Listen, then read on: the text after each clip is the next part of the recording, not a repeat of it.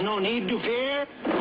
Underdog is here. A 6'3", 200-pound pitcher with a 93-mile-an-hour fastball might not look like an underdog to you. He's really risen to the challenge. Every time they've moved him to another level, he just accepts the challenge, and he does a nice job. Zach Petrick is one of the top pitchers on the Redbirds, just one step away from the majors.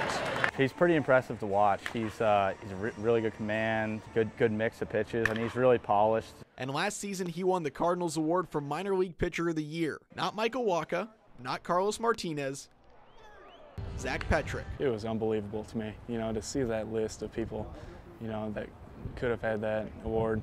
It was just, it was an honor. So what in the world makes him an underdog?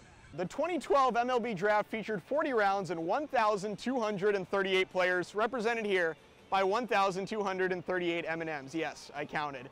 None of those players were Zach Petrick. Of the 31 players drafted in that first round, only 5 of them, just 5, are ahead of Zach Petrick. I was sitting with my roommates in college, and we were all waiting for it. We were all, expecting it.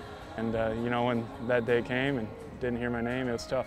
Drafted or not, Petrick blew through 4 levels of the minors in less than 2 years. I think he will make it. I think he will pitch in the big leagues, and I think that'll be pretty remarkable for a guy that went undrafted and that moved so quickly through the system. That was clearly plenty talented enough to get drafted, and I mean, it'll definitely be a special day for him. It's still tough to believe that I'm here right now. To think you're one step away from the big leagues is crazy. For the Redbirds, there's nothing crazy about the team's biggest underdog having the strongest bite.